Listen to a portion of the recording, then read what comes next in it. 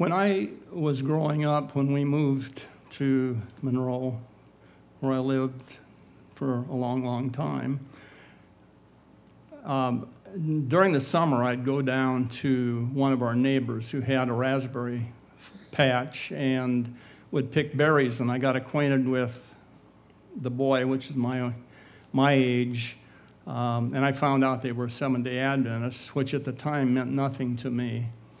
I just knew that they were a little different, and they went to church on Saturday, but, you know, for some reason that didn't really register with me. I liked playing with him because after we finished picking berries, we'd take these old truck tires or tractor tires, and there was kind of a ravine on the other side of the raspberry patch, and roll them down through all of the brush and the blackberry vines and everything, and it was, you know, typical boy thing. You like to see destruction, so to see those big tires rolling down the hill and crashing into the blackberry bushes and knocking them over. The only thing was, it was fun rolling them down, but the flip side was we had to push them back up if we wanted a repeat performance. Anyway, years passed. Dick went, and that was his name, went to college. He went in the service, came back, was looking for something to do, and about that time, my dad wanted to retire from a tire store that he had in Monroe, and somehow he started talking to Dick about it, and he said, "Why don't you come to work here and see if you like it?" He says, "If you'll come to work for me for a month, I'll come back and I'll work for you for 2 months." There was no money exchanged hands, but that was his way of doing it, and Dick decided to take him up on it. And I was very happy that he did, because Dad was getting at an age where he couldn't handle those big truck and tractor tires. Anyway, I've gone to him ever since for my tires. Every year I drive back there and have the studded tires put on in the fall and have them taken off and exchanged for the regular tires in the spring. And I do that partly out of gratitude for what he did to my dad, and I buy my tires there. And even though it's very inconvenient, still, like I say, it's just my way of expressing gratitude for him. Well, he told me one time, this was several years ago, about his younger daughter who had been going to college in eastern Washington, had driven home for the Christmas vacation.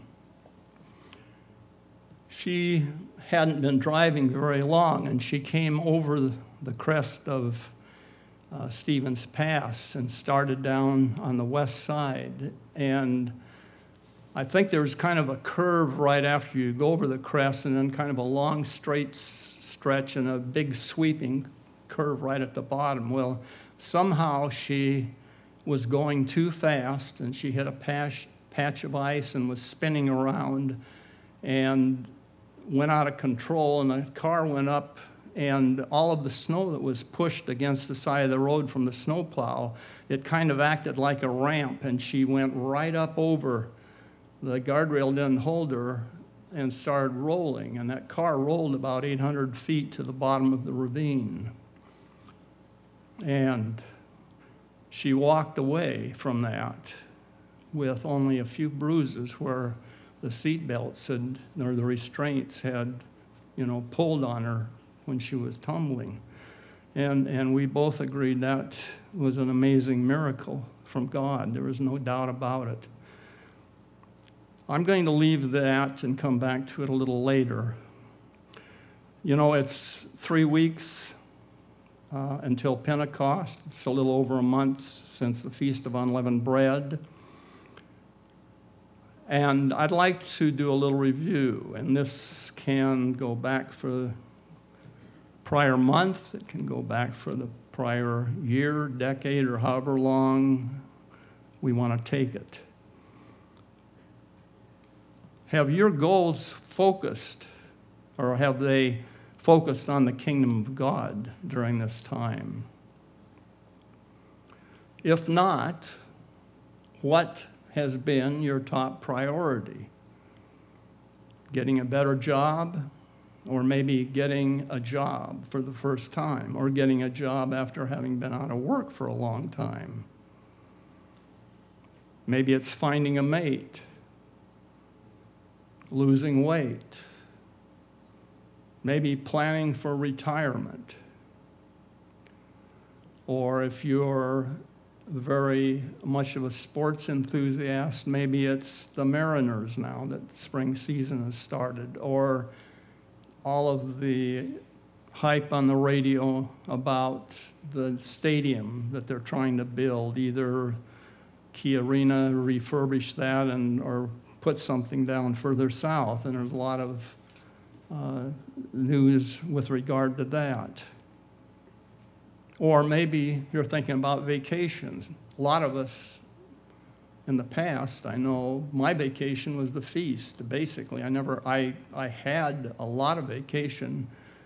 Ended up being about a month, but most of that was centered around going to the feast or the other holy days and that type of thing. So it wasn't a vacation in the sense of, just going someplace for 2 weeks.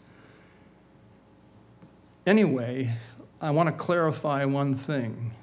None of what I've mentioned, there's nothing inherently wrong with any of the things that I've mentioned. Basically, they are all necessary or desirable for us if we're going to lead a well-balanced life. But the caveat to that is if they start to intrude in any way on our focus of the kingdom of God, if we get so out of balance that we're spending all of our time or an extraordinary amount of our time on any of these, it's time to maybe step back and review your entire picture and see if the time you spend in any given week, any given month, any given year, see if there's a balance. Moving to a different subject, what about our mouth?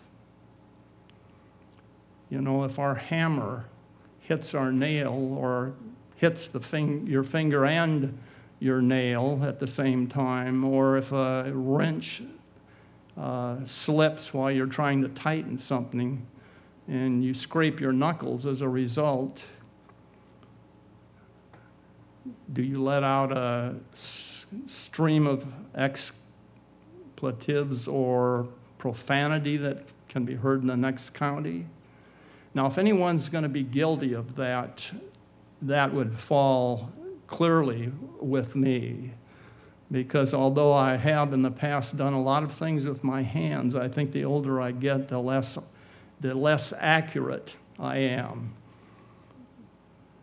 What about euphemisms when we're talking about talking or our mouth? We don't spend a whole lot of time talking about this or them anymore. So have we slipped back in the habit of saying gosh or gee or golly or some other euphemism? Has our language become just a little too casual? What about the Sabbath?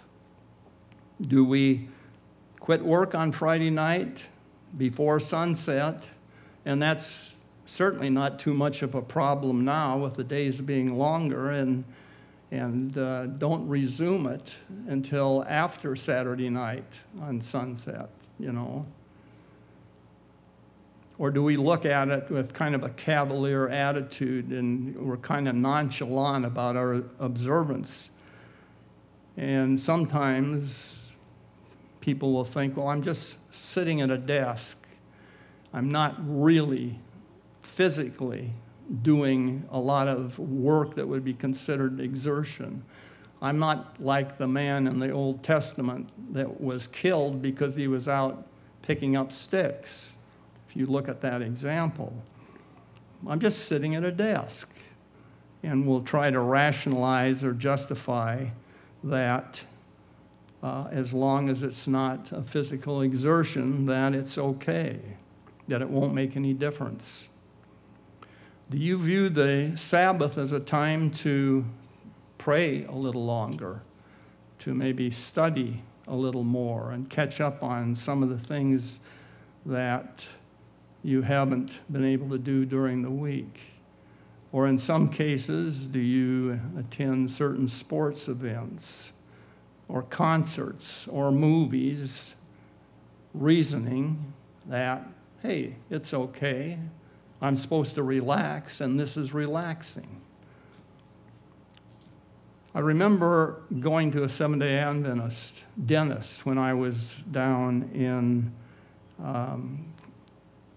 Pasadena going to college, and a lot of the students went to him because he was close to the campus, and so he was familiar with them and their beliefs and this type of thing.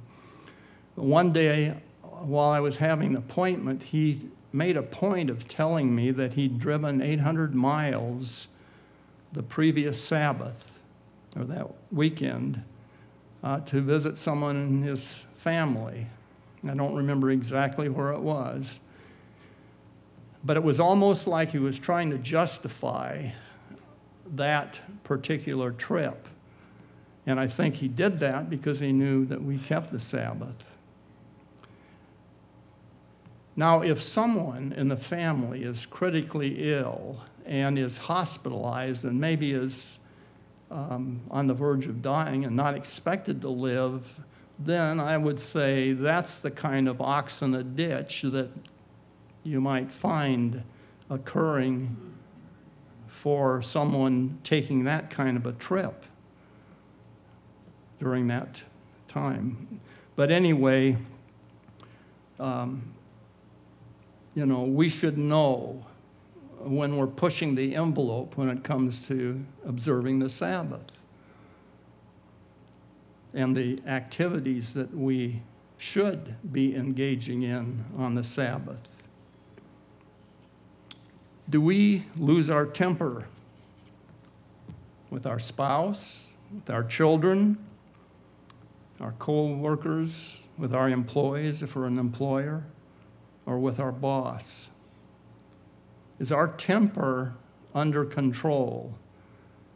Or is it easy for us to fly off the handle at the slightest provocation, say things we don't mean and are sorry for later on, and, well, just to be sorry that we said them? We're the type of people that will fly off the handle and, think and then be sorry later. Have we gotten so mad, have we been pushed so far that we've either slapped someone or perhaps pushed someone in a moment of anger? And I don't mean an example where you're playing with someone. And the incident that comes to mind when I think of that is our house in Monroe was fairly good sized. When you came in the entryway, you'd go to the left to go through the living room, then around through the hall, back in the kitchen, and back to entry. So it is a fairly large circle. And when my children were young, I spent hours chasing them around that circle. And my grandchildren later on. I mean, we had a great deal of fun and had all kinds of games doing that. And occasionally, in our younger years, Veronica and I would chase each other. I mean, it was all good-natured and in fun. She'd hit me or not hit me, but I mean, she'd tag me and take off, and I'd take off after her. One day, she went through the entryway ahead of me, and I closed the door behind me thinking I'm going to stop her that way. And then I followed her around right on her heels, and she got to that door, and she slowed down and started to open it. And meanwhile, I was coming right behind, and somehow I stuck my right foot out, and at the same time, she stuck her foot over here to brace herself to pull the door, and my little toe was like this. I mean, it just went out. Anyway, I hobbled to the Sabbath, and Mr. Duncan, who was our minister, asked me what had happened. And we explained what had happened, and of course he couldn't contain himself. It was so amusing to him. He proceeded to tell everyone in the congregation about it during his sermon. The moral of that story is be sure you're careful about what you tell your minister. Other than counseling, you know, we're bound by confidentiality not to share anything of a serious nature. But this wasn't good fun, and I laughed as much as everyone else. But I've never forgotten that, and Veronica hasn't either. But I'm not talking about that kind of slapping and pushing.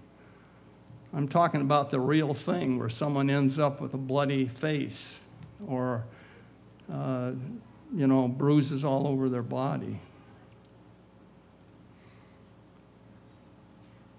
Have you forgiven everyone who's offended you this past month?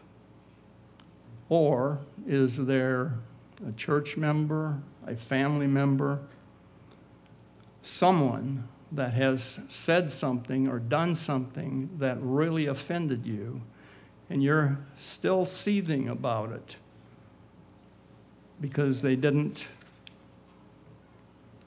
either make amends or apologize, or maybe it was done unknowingly on their part? What about relationships? The points I'm going to give here date back to something that I did in 1987. So it's stale dated. In one sense, it's 30 years old. But it was interesting to me that things really haven't changed much from them, because the same problems that were prevalent at that time are still here today. Perhaps because they're even more, accentuated because of all the electronic devices and gadgets that we have that influence the things we do in our spare time. And we tend to have more spare time.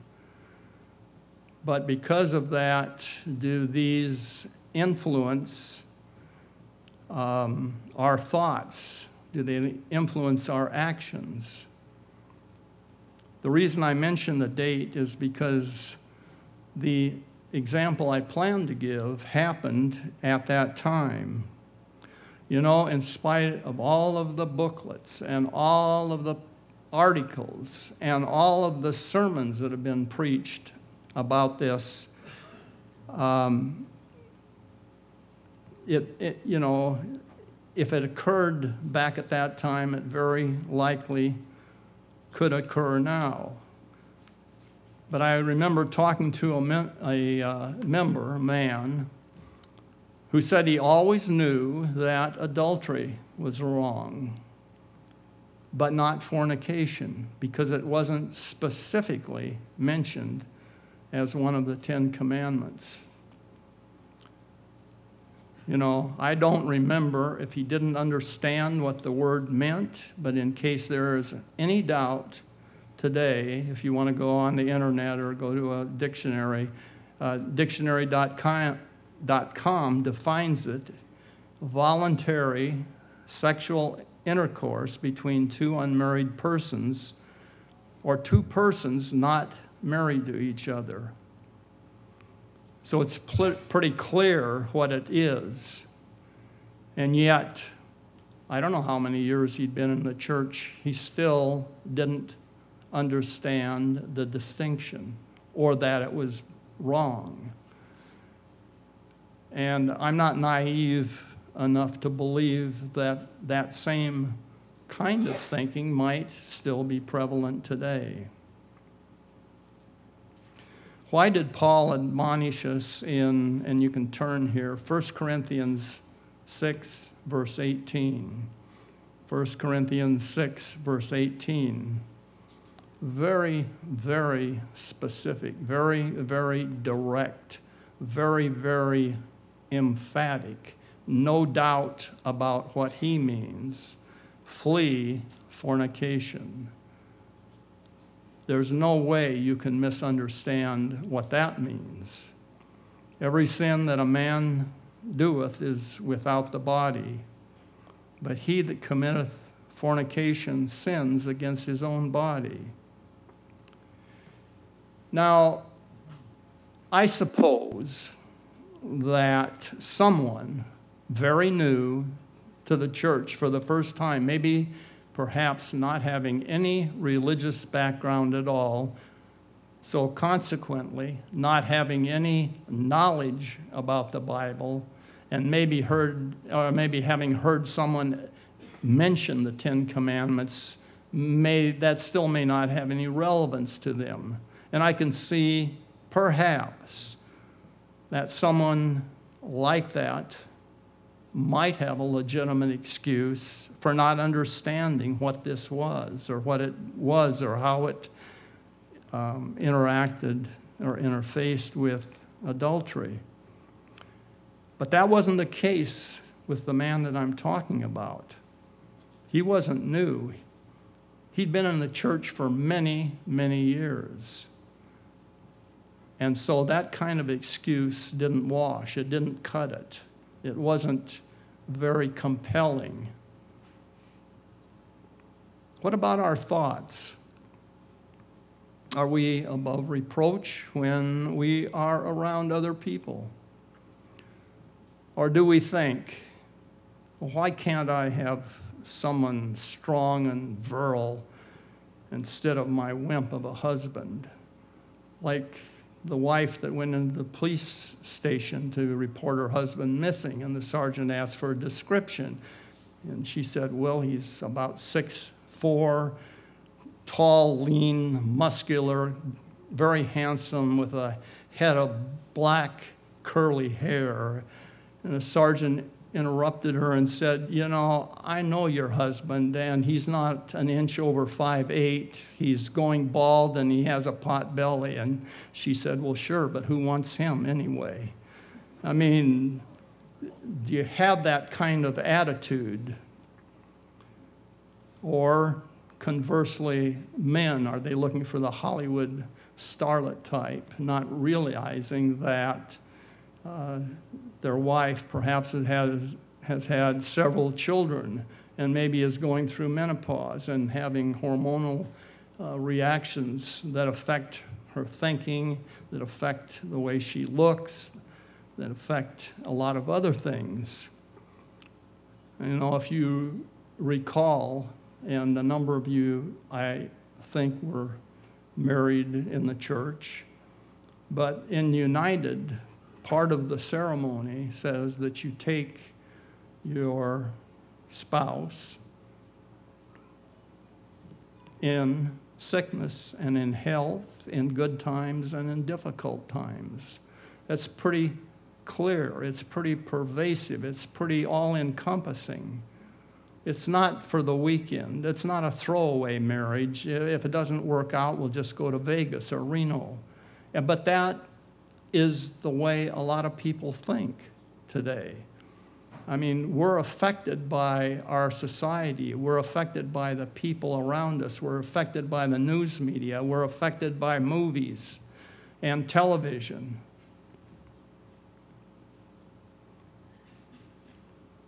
Anyway, we may never verbalize what we think, but nonetheless do these kind of thoughts, is that kind of thinking, roll around in our gray matter. What about the books or the magazines that we read? Do we read risque magazines or questionable books, or go to movies that are R-rated, or, watch the soaps, or TV programs to help put, quote, romance, unquote, back in our lives? There's a certain amount of that is not, it's kind of borderline, but if it's a steady diet, then there's something going on, there's something wrong, and there's something that if you're going to evaluate your own life, that you need to really thoroughly examine. Have we taken something that didn't belong to us this past month?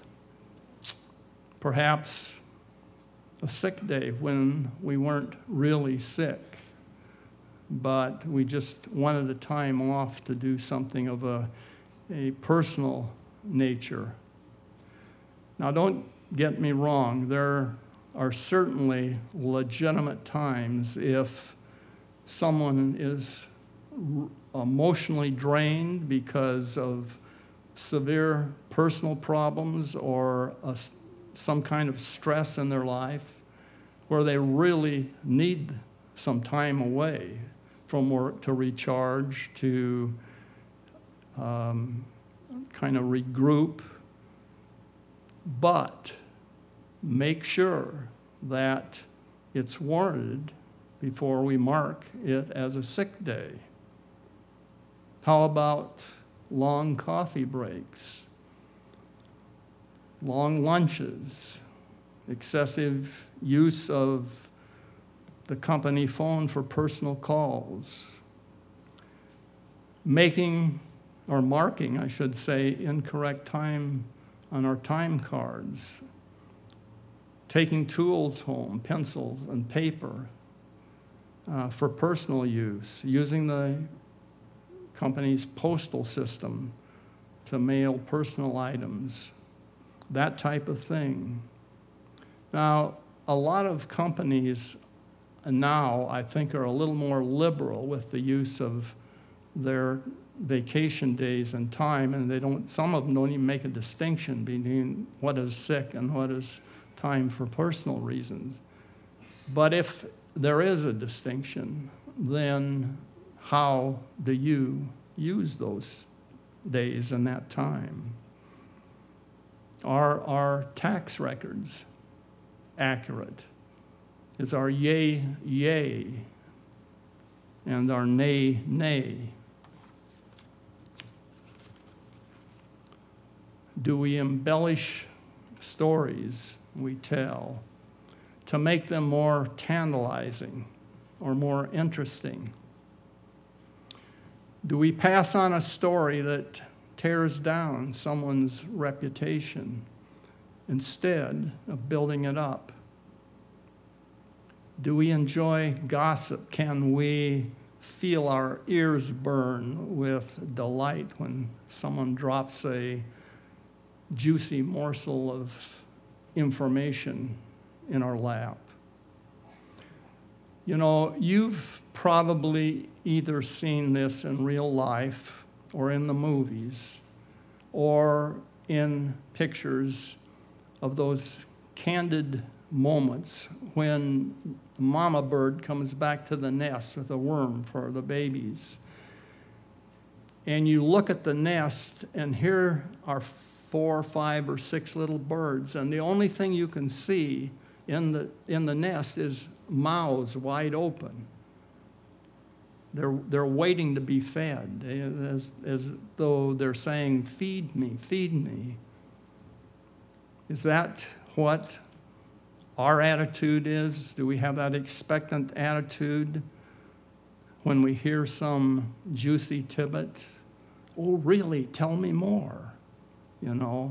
Is that how we react to some kind of gossip?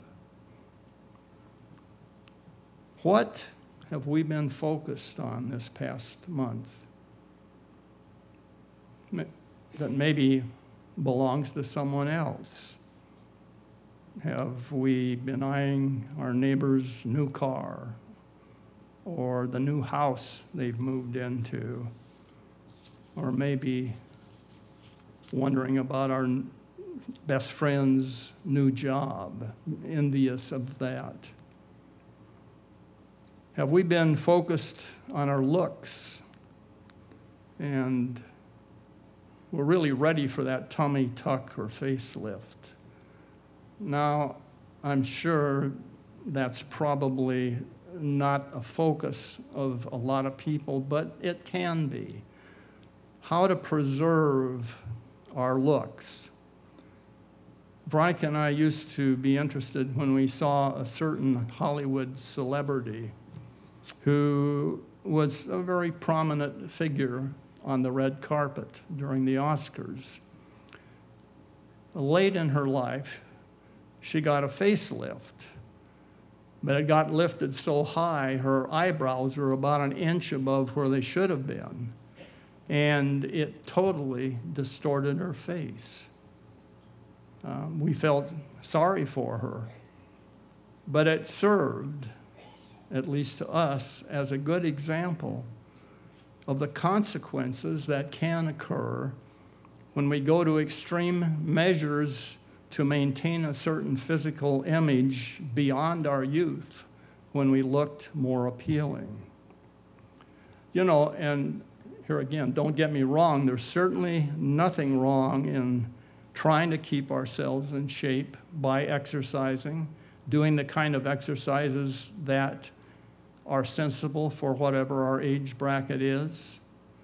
If we're in our 90s, not trying to run a mile in whatever number of seconds is the record now, but eating sensibly and exercising what we can, if it's only walking. When we start looking at quick fixes,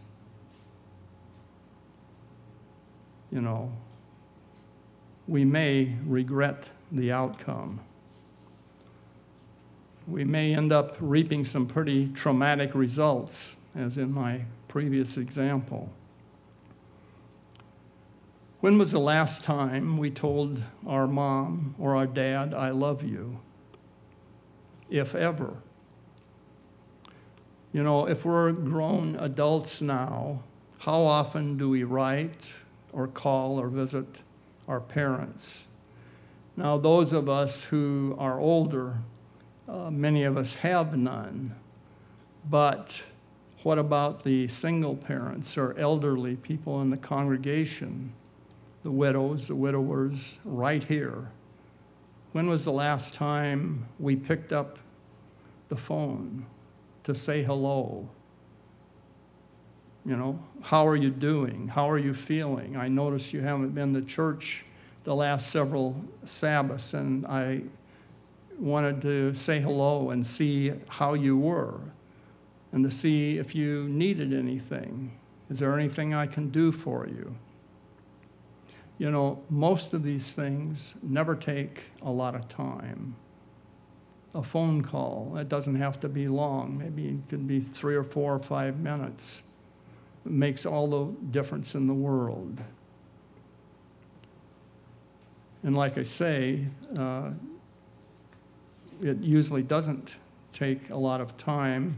If, for example, your parents are in another part of the country and you have to travel a long distance to see them, you might try to, and I think many of us have done this in the past, try to incorporate a visit by going to a feast site in that general area, so you can either stop before the feast or after the feast. Do you still treat your parents with respect and listen to their advice, even if they're not in the church? Tomorrow is Mother's Day, and if your mother or your stepmother or your grandmother is still alive, is this the only time of the year you do anything for them? That may be a pretty accurate and telling measure of the importance you place on them when it comes to your life. Now, I didn't say anything at first when I started, and you may have picked up on it during the course of this, but I pretty well touched all of the 10 Commandments without ever going to them specifically, even though I didn't talk about them in chronological order.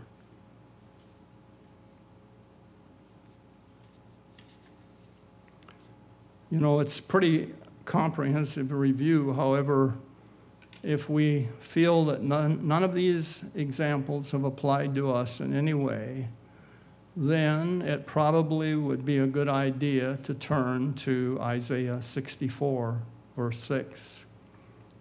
Isaiah 64, verse 6, where we're told, "But we are all as an unclean thing, and all our righteousnesses are as filthy rags, and we all do fade as a leaf, and our iniquities, like the wind, have taken us away." You know, if you think about Job's example, and I'm not going to turn there because you are very conversant with it, very familiar with it. What was he criticized for at the end of Job? Well, for being self-righteous. He couldn't understand why all of these things were happening to him until God revealed it to him. And God here is telling us our righteousness, the things that we do that we think are righteous in his eyes, are as filthy rags. Kind of rags you find people living on who are out on the street. Anyway, we begin to think, anytime we begin to think, well, I'm pretty good in thinking about the things you've talked about here today. I stand up pretty well against the examples that were given. If we start thinking that way, there may be big trouble on our horizon, because self-righteousness may be starting to creep in, and that is when you need to go back and read this particular verse. Some of our current problems are the result of some of the things that we did in the past month, the past year, the past decade. Some of them go back to the time we were in high school or college or in military service. Some of those things have such a deep and penetrating effect on our bodies and our minds that they influence us for the rest of our lives. At the beginning, I mentioned the example of my friend's daughter and the miracle that happened to her on Stevens Pass surrounding her accident. Well, we all experience a miracle in our lives every day. It may not be as spectacular as hers was, but it's the miracle of God's forgiveness for when we don't quite measure up. And when I say we don't quite measure up to any of the things I've discussed, any one or even close to one, if we don't measure up, God still forgives us. He warns us, however, not to take that forgiveness casually, not to take it lightly. If we have the right attitude, in spite of our imperfections or weaknesses or our flaws, and we all have them.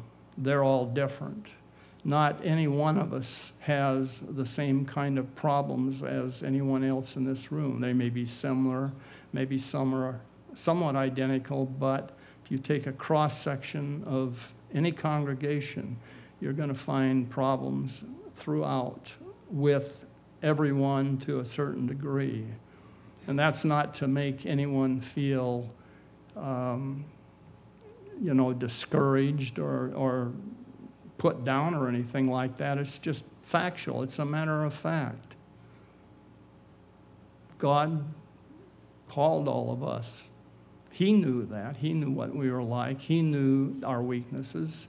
But he's working with all of us. And that is the absolute miracle, that in spite of the things that we do, in spite of where we fall short, in spite of all of our limitations, that he performs this miracle of forgiveness in our lives. He not only forgives, but he forgets. So we can start each day anew with renewed hope, with renewed inspiration. We hope we won't stumble again, but when it happens, and it will. He knows that. You know that. You ask for forgiveness about something, and a week later, maybe you do the identical thing again because of weakness or because of something else. But he's teaching us, he's training us, he's allowing us that latitude if we have the right attitude, and provided that we're willing and provided that we truly repent when we do something like that. Turn to Psalm 103, verse 12. Psalms 103, verse 12, which to me is a very, very encouraging verse. We're told, as far as the east is from the west, so far hath he removed our transgressions from us. You know, this verse is valid at any time. I think if you think about it, if we're standing on a line of latitude facing the equator, and we put our right arm out, that's going to the west. And if we put our left arm out, that's going to the east. Here on earth, if that line followed the curvature of the earth and went around, it would eventually meet. But God says the lines that define east and west, in my thinking, are not the same. When you put your hand out here and you say west, that goes out quadrillions of light years, or however you can define the edge or the end of eternity. And similarly, when you put your left hand out, there's no end. It doesn't end. That is a kind of forgiveness he offers us, and that is the way he views our sins. He doesn't remember them. He forgets them entirely. They're gone. You know, we come to services here every Sabbath to hear God's message and measure our progress against the template of his law. We're shown where we've fallen short. We've touched on some issues that might affect some of you. I know affect some of you. Not because I know them specifically, because in any congregation, you have these types of things occurring. We're shown where we've fallen short, how and why it occurred. We then have the opportunity, with the help of God's Holy Spirit, to make those changes, which will help us correct our errors with the hope they will not be repeated again. This is all against the backdrop of the ongoing forgiveness God has toward us. And that, brethren, is the greatest miracle of all.